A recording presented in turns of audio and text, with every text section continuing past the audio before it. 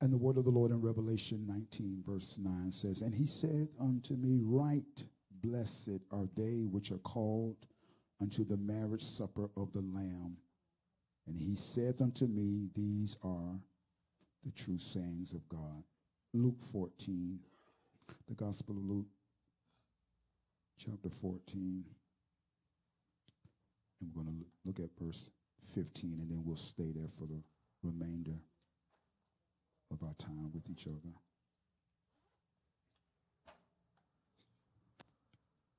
And it reads, and when one of them that sat at meat with him heard these things, he said unto him, blessed is he that shall eat bread in the kingdom of God. I want to talk about the dinner guests, the invitees, and the diligent servant. I'm going to talk about that this morning.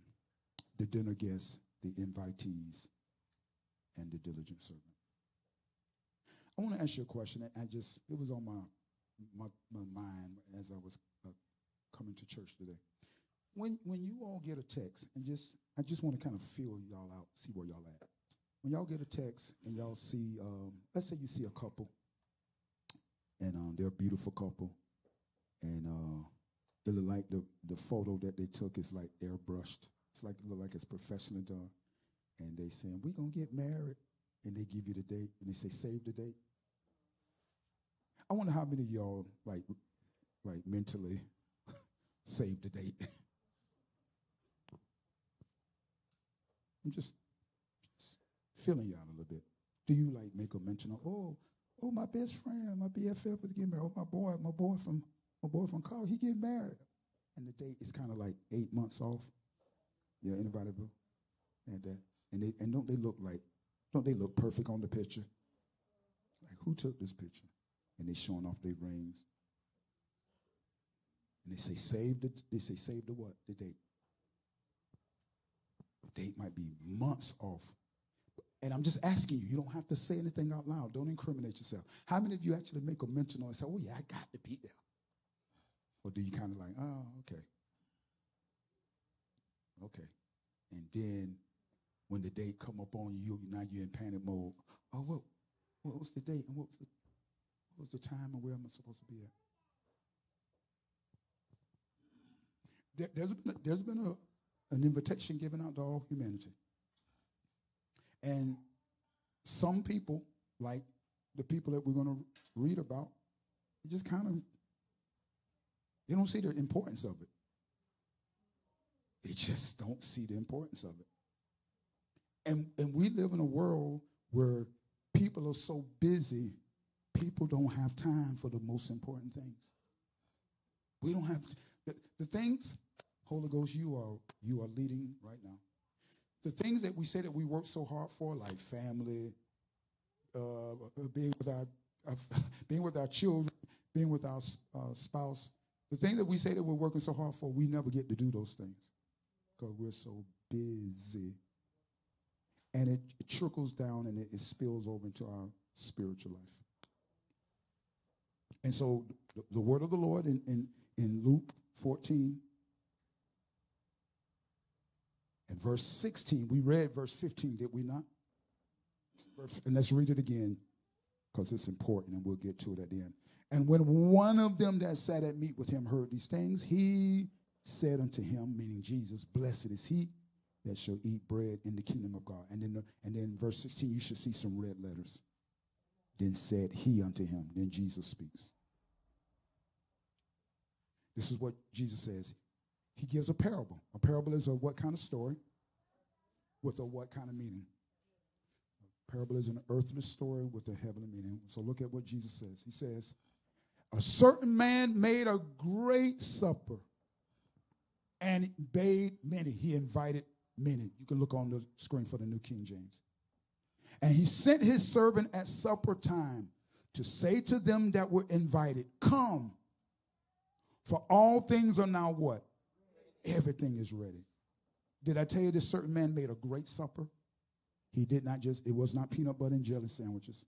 It was not a 4 for $4 at Wendy's. This man made a great supper, a feast. He spared no expense. There was no cost too great. The best of food, the best of plateware, the best, the location. The facility was marvelous. It was breathtaking. Servants at attention.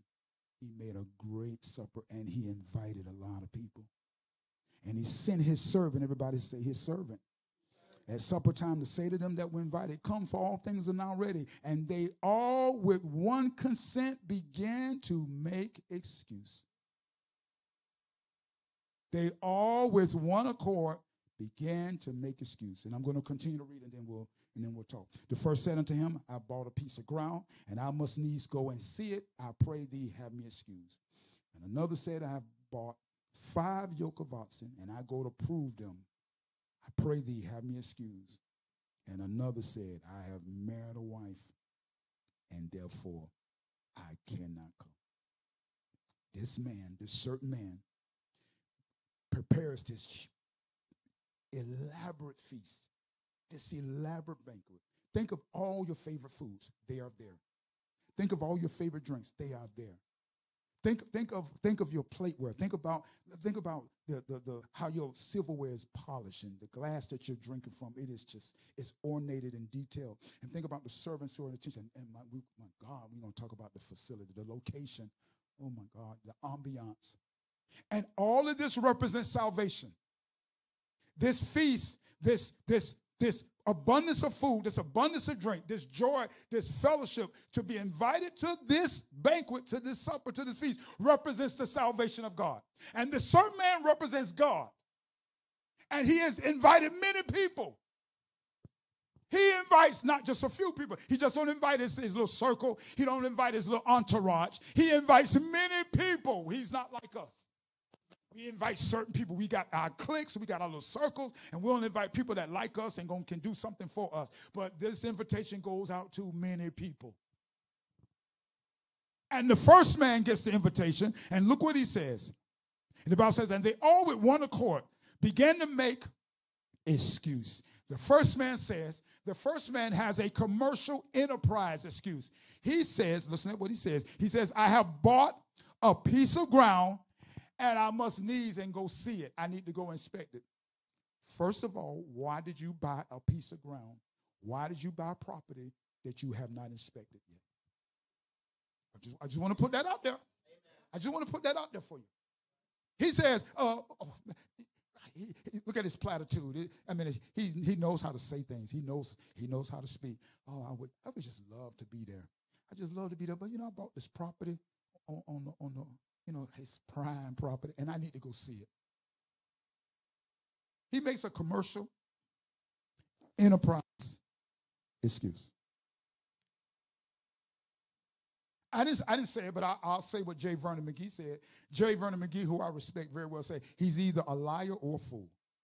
He's either lying or he's foolish for buying a piece of property that he's never saw. And he's using this as the excuse as to why he cannot come to this banquet, why he has to refuse this invitation. The next man says, you know what? Oh man, I bought these yoke of oxen, 5 of them. He says, and I go to test them. I go to prove them.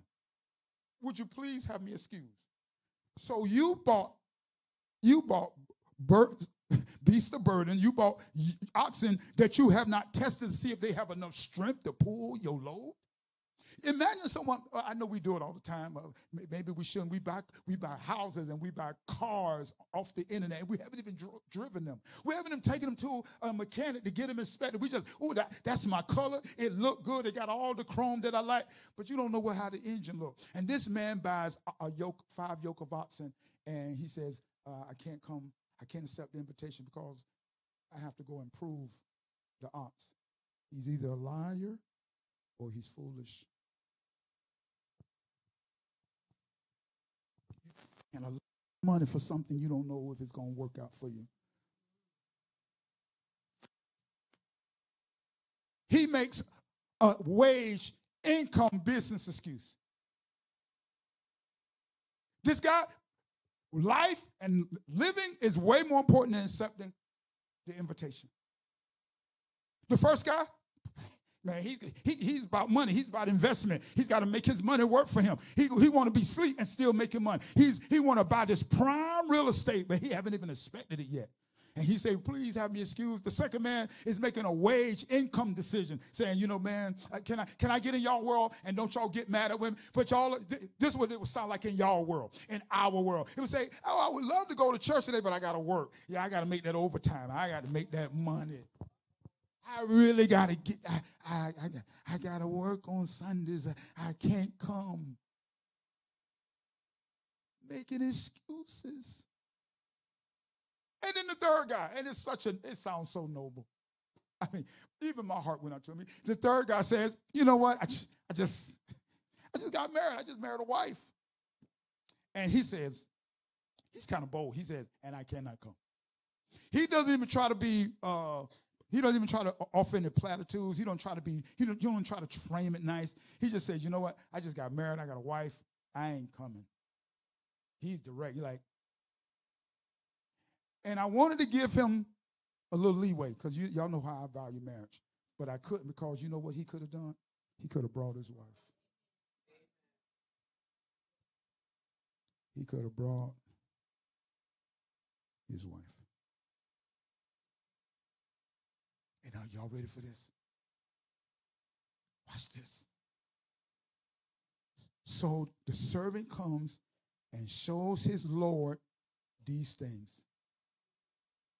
Remember the Lord, he is a symbolism for God. The banquet is a symbolism for what? Salvation. These three individuals have given what? Excuses as to why they cannot come. Then the master of the house being what? Angry. Okay. All right. Okay. I shared this before. I share it again. And when I first got married, I made a fatal mistake. I just got married. I ain't know no better. Hallelujah. I was out doing some things. Hallelujah. And I was at a friend house, very close friend. And they said, William, are you hungry? And I said, yeah. And I ate some food, and it was good. And did what I had to do at the house. And I came home. I just got married. Did I tell y'all I just got married? And my wife said, I fixed your dinner. And I said, I already ate. And my wife said, you did what? She said, I prepared all this food, and you're not hungry? And I made a mental note, don't ever do that again. The Lord is angry because he has prepared a banquet for all of us to enjoy. And because of our excuses, we tell God, even though we tell him pleasantly and politely, we pleasantly decline and we politely refuse. We say, no, God, I don't want nothing to do with your invitation. I don't want nothing to do with your feast. I don't want nothing to do. I get saved maybe later on. Maybe I'll try this church thing. Maybe I'll do something down the road. But right now, life is just too busy. I don't have time.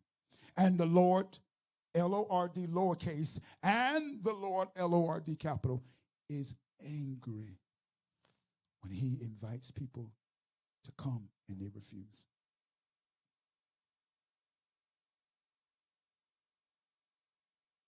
The invitation has been given out. It's been extended. And if you're in here and you have not received the invitation, I want to ask you, what is your excuse? So this is what the Lord says. Look what the Lord says. He says, then the master of the house being angry said to the servant, I tell you what, go out quickly into the streets and the lanes of the city and bring in here the poor. I'll tell you what we'll do. Go out there, go into the streets, go out into the lanes, get the poor, the maimed, the halt, and the blind, and invite them to come. I will extend my invitation list. Glory be to God. I'm so glad we are not like the master of the house. We would have locked up everything. We would have shut down the kitchen. We would have canceled the event. Hallelujah. Y'all know I'm telling the truth. Hallelujah. When we don't get no support, we just want to shut down. But the master of the house say, I tell you what, go back in the street, servant. Diligent servant. And if we got any service in the house of God, go back out in the streets and tell everybody.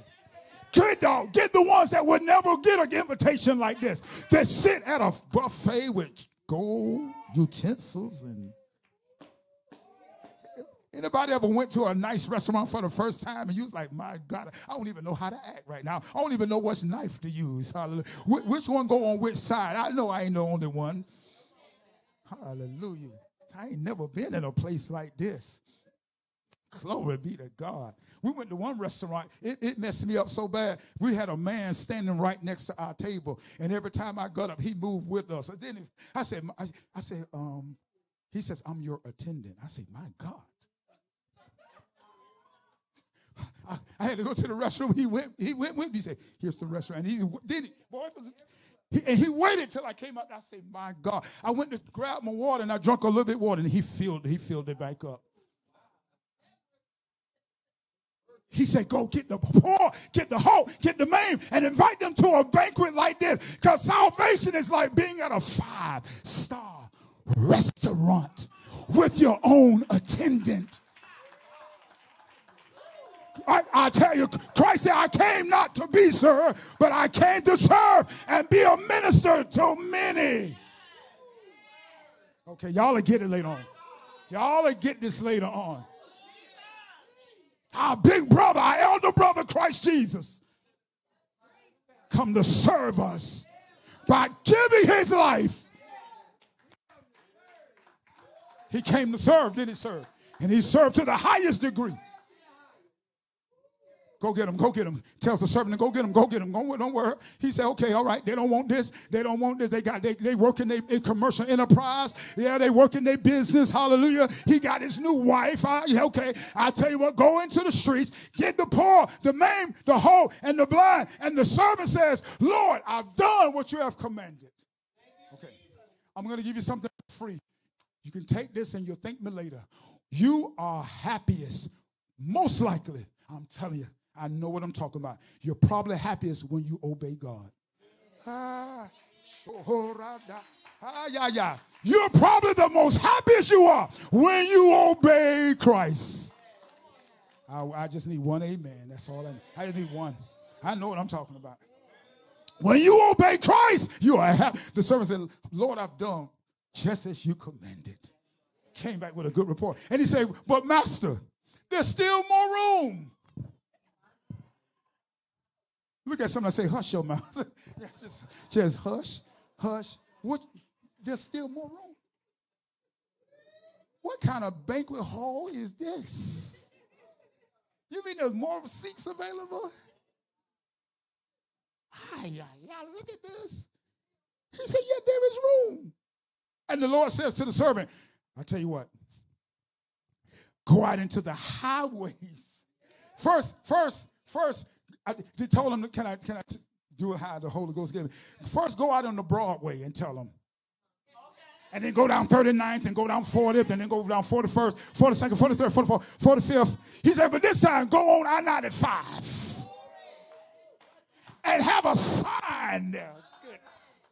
Oh, I'm getting excited now. Go out on Turnpike. Go out on Okeechobee, which is one of the business intersections in Palm Beach County. Go out on Okeechobee. On the corner of Okeechobee Military Trail, where millions of cars come by every hour. I want you to invite anybody you see. Invite them to this feast, to this banquet. Isaiah 55 say, ho, come, everyone who thirsteth, come and buy. He that hath no money, come and buy. How do you buy without money? Oh, glad you asked. It's already paid for. Tell somebody it's already paid for. Your money is no good here. In salvation, it's no good. Oh, I'm helping somebody. Your money is no good here. You can't buy your way. You have to accept and believe. Go out into the highways. Y'all see that? Go out into the highways and hedges and watch this and compel them to come. Beg them to come. Urge with them to come. Convince them to come.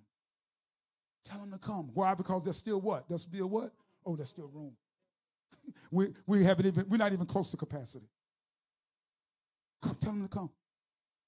That my house may be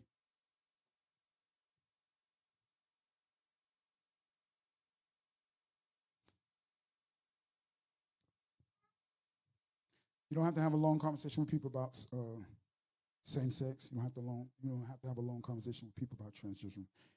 And I'm saying not to excuse or mitigate the emotional component, but I'm talking about when it comes to truth. Here's all you have to say. He makes the first man, first woman, two genders. He makes male and female. Watch what he says. The Bible says he blessed him. He tells him to subdue the earth. He tells him to multiply and to replenish the earth. It means to fill the earth to capacity. That's the truth about male and female. To fill the earth to capacity. He says, go out and get everybody you can so that my house might be filled. Because whatever God creates, he wants to fill it to capacity. And if you don't believe me, look at all of creation before man is created. He creates the sky. He fills it. He creates the sea. He fills it. Not a little bit of fish. A lot of fish. I know that incorrect English. Lots of fish. Not some birds. Lots of birds. And he wants this earth to be filled with sons and daughters of God, with servants of righteousness. Go out and get them. Get them. I don't care what they look like. I don't care what language they speak. I don't care what color their hair is. I don't care if it's curly, straight, or crinkly. Bring them in, invite them in so that my house may be filled.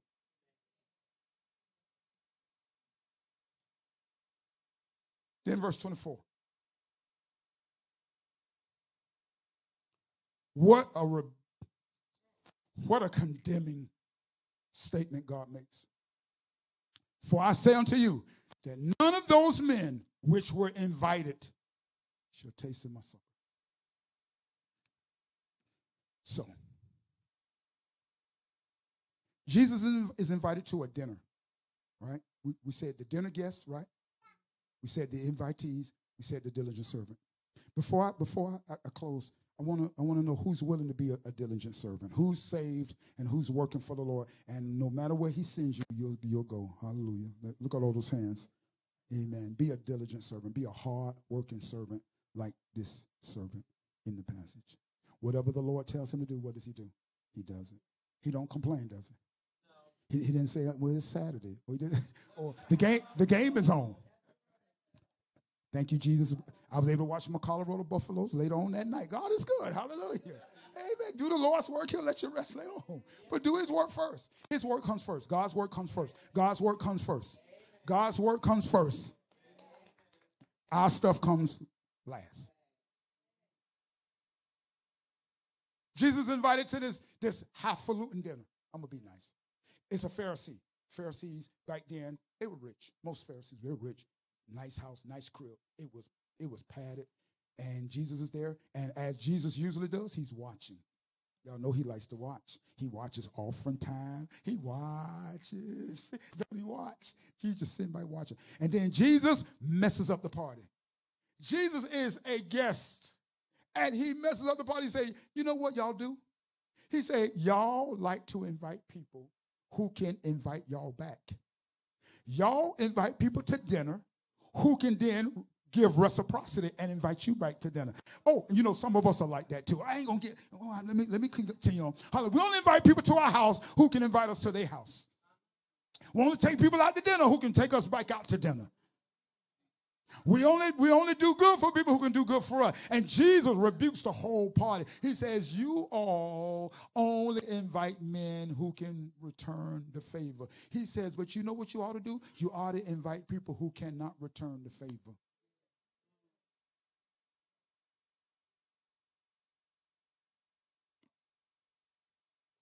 And then this gentleman, we don't know who he is. We don't know his name. He says, blessed are those who shall eat in the feast in the kingdom of God. And as soon as he says that, Jesus gives this parable. He says, blessed is he that shall eat bread in the kingdom of God. And Jesus gives this parable that we just went over. And that man is there. God bless you. And the man is there. The man is there probably because of position or privilege. The man who is there and gives this statement, blessed is who shall eat bread in the kingdom of God. He's probably there because he is there because of position or because of privilege. So he says a statement, and Jesus says, you know what? Let me give a parable so that everybody understands. The only way anybody is going to eat bread in the kingdom of God, they're going to have to accept the invitation. You won't be there by privilege. Okay. You won't be there by because of status. Okay. Okay. Y'all just bear with me. I know some of us must think we're important, and I'm not trying to be mean or condescending. Some of us may think we're important people, but just work with me for a second. Try to go to the White House and say you showed up for one of the state dinners and your name. I'm not just. I'm William Shelton. I'm here for the state dinner that the president is hosting. First of all, they're gonna say, who are you? And they're gonna see if my name is on the list. And if my name is not on the list, they're going to politely escort me off the premises. Not only am I not going to get into the banquet hall, they're going to escort me off the property because it is by invitation. Glory be to God. If any of you are going to eat in the kingdom of God, you're going to have to accept the invitation that's being given now. It don't work like this. It don't work like this. Oh, I deal with them. That's why I asked you, what do you do when you get the little save the date? Because you can't at the last minute say, oh, I changed my mind. Now I want to come in. No.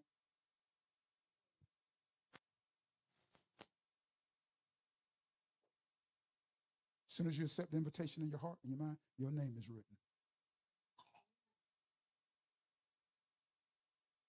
Your name is added. And guess what? I'm going to give you something heavy now because we were in 1 Peter. And God knows who are the elect of God. God already knows who are chosen. So your name is engraved in his hand. Did you know that? That your name is engraved in the palm of God's hand. Because he has chosen you before the foundation of the world. It's going to be a lot of people got way more money than you, got way more status than you. They're saying, I don't have time. They're going to give excuses. They're going to give excuses. And they're not going to be able to taste this beautiful banquet. You think you've eaten good food before? You have no idea. You think you know what joy is on this side? You have no idea. You think you know what peace is on this side? You have no idea until you attend this banquet. It represents salvation.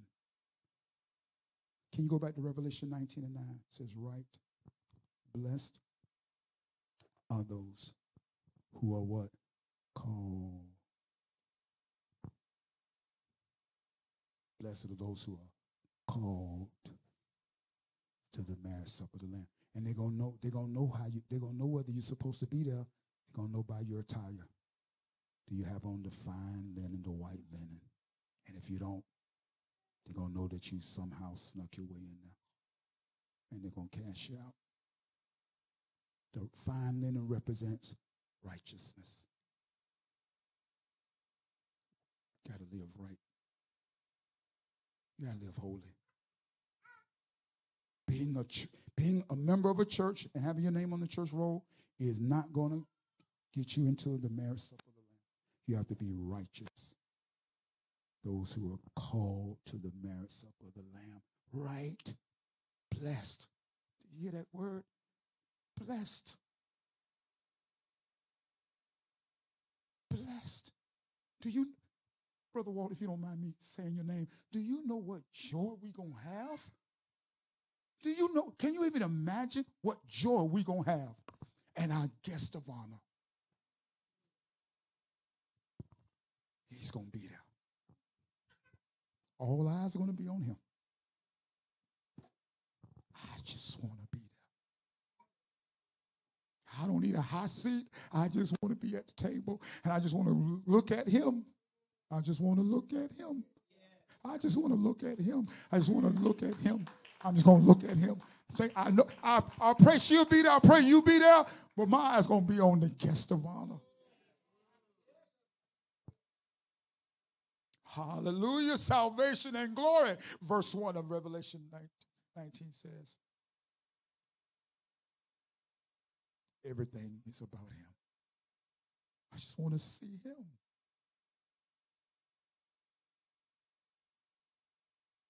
Don't be the dinner guest trying to be pious, thinking he knows the mind of God. Don't be like him. Don't be like the invitees that come up with excuses. Be like the servant who was willing to go out into the streets and the lanes, the highways, the hedges, alleyways. Everybody know the alleyways? Remember your mama said, don't you stay out that alley? What was up with that alleyway? We used to get whippings if we was in the alleyway. Could be snakes and stuff back there. But the servant went into the alleyways, the streets, the highways, and he compelled man. He said, come on, man. Everything is paid for. You just have to accept the invitation. You stand on your feet. You just have to accept the invitation. You just have to accept the invitation. You just have to accept the invitation.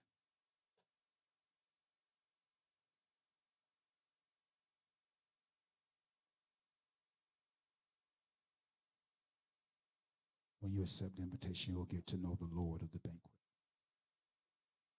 You'll get to know the guest of honor. The one who's hosted everything. Everything is paid. Everything is paid. He just wants you. He just wants you. Cheer up, my brothers and my sisters. Cheer up. We are citizens of a kingdom greater than the United States. Our King and our Lord is Jesus Christ. And Ephesians 2 says, we are seated where? In far above the heavens. if I may, Brother Walt, come here, my son. Come here, my servant. Here is your seat. Your name is Aunt. Oh, we've been waiting for you. Come here, my daughter. Here's your seat. Come and dine. Enjoy the blessings of the Lord. Lift your hands unto God right now. If there's anyone under the sound of my voice that have not accepted this invitation to salvation, this beautiful salvation, now is the time. Now is the time. He's waiting. He's extending. He's offering. His servants are in the streets proclaiming the good news. They're passing out the invitation notices. Do you have time? Do you have time to read? Do you have time to even consider? Don't make an excuse. Read what it says. Read what it said. Look at what it's offering you. And those who have received this invitation, those who have said yes, those who have received it, you are blessed. You are blessed. You are blessed. And you will sit and reign with him. Hallelujah. Oh, glory to God. He that exalts himself shall be abased. He that abases himself shall be exalted. Recognizing the need to say yes to this invitation. Recognizing I need to say yes to this invitation. There's a lot of invitations that you can say no to. This is not one of them. Say yes to this one. Say yes to this one. Father, thank you for your word. Thank you, Father God, for you showing us how beautiful this banquet will be in our salvation walk. Thank you for the picture you have given us. Thank you, Father God, for us awaiting that day and that time when we sit down with you, with your Son, Jesus Christ, and dine with him. Oh, what a day that would be. The marriage supper of the Lamb. May your wife, the church, make herself ready, adorned and arrayed in fine white linen. May every sin, God, that is in our life, that may we dismiss it. May we, Father God, abandon it. May we forsake it. That there's no spots in our linen. Take out all anger, jealousy. Take away all fear. Take away all disobedience so that there's no spots in our linen. Take away any disbelief. Take away, God, any frustration. Break every stronghold. Let the oppressed go free now. In the name of Jesus. Bring hope to the hopeless. Bring comfort to those who are hurting and in pain. Bring deliverance to the captives now. Hallelujah. Thank you, Jesus. So that when they come into your presence, they will be able to appreciate the beauty of your salvation. You have beautified us with salvation. You have clothed us in righteousness. And we thank you that you're removing every spot off of our garments. You're taking it away by the blood of Jesus. Wash it away now. In the name of Jesus. In the name of Jesus. Have your way in this house. Have your way in our lives. Have your way in our schedules. Have your way in our minds. Have your way in our homes. Have your way in our marriages. Let us never be too busy to say yes to you, God. It's always yes to you. We'll follow you for the rest of our life. We're the diligent servant. We strive to be the diligent servant. Wherever you send us, we'll go. We'll do your bidding. We'll please you.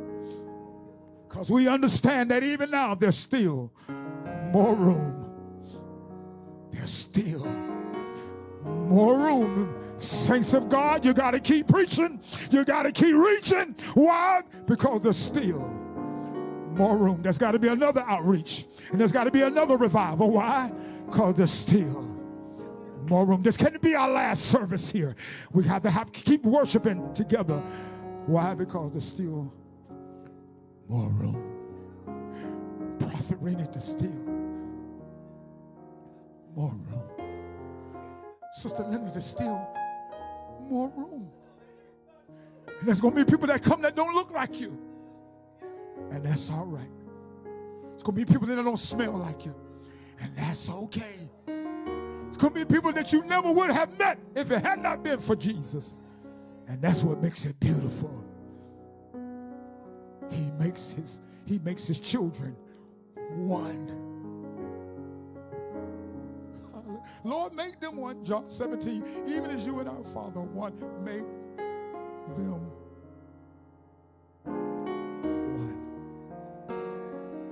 In Jesus' name. I'm going to the supper. I'm going to the